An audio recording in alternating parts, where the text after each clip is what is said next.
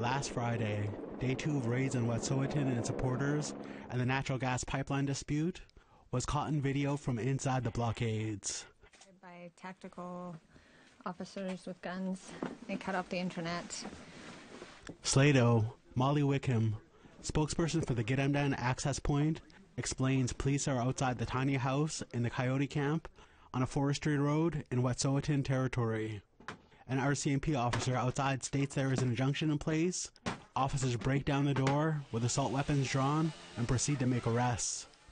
That same day, advocacy and human rights organization the BC Liberties Association penned an open letter demanding RCMP stand down and leave the territory. Staff lawyer Veronica Martisius explains. And to vacate unceded, unsurrendered Wet'suwet'en territory because the Wet'suwet'en peoples, the hereditary chiefs, they have maintained that RCMP do not have jurisdiction on their territory. In late September, a Wet'suwet'en clan erected blockades as Coastal GasLink prepared to pass part of the 670-kilometer pipeline past the Wet'suwet'en, or Maurice River. There was an increased police presence as tensions built, but then the RCMP set up a checkpoint controlling access up the forestry road. Enforcement of the injunction began last Thursday, resulting in 29 arrests, including documentary filmmaker Michael Toledano and photojournalist Amber Bracken. Toledano could be heard telling officers he's a filmmaker as they put him under arrest. You know, yes, the RCMP are on sovereign Wet'suwet'en territory, but the RCMP still have to follow the law.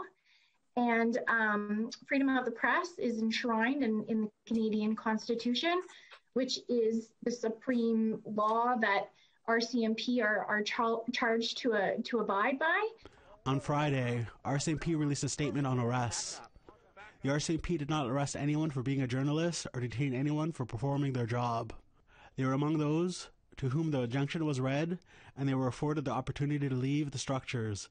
They did not identify themselves at any point during the dialogue with police, which lasted over 60 minutes. When police forced open the door and began to arrest those inside, the individuals then identified themselves as journalists. Media arrested during the injunction were among those released on Monday. Gidamdan camp leader Slato, Molly Wickham, was released last night.